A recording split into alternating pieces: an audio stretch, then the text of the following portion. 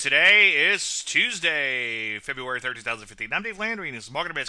Well, pizza and a decent day, up about 1.5%. A couple days ago, looked a little ominous, as it will, towards the bottom of the range. As you can see, this is why you don't want to get too excited one way or the other, as long as the market remains in a range. But it was a decent day, nonetheless. Let's take a look at that NASDAQ in here. A decent day there, too, up 1% and change. Also, take a look at the Rusty, up over 1.75%. Not too far from all-time highs there, just like the P's. Good to see areas like the banks bouncing here, up 2.5%. Has been saying quite a bit.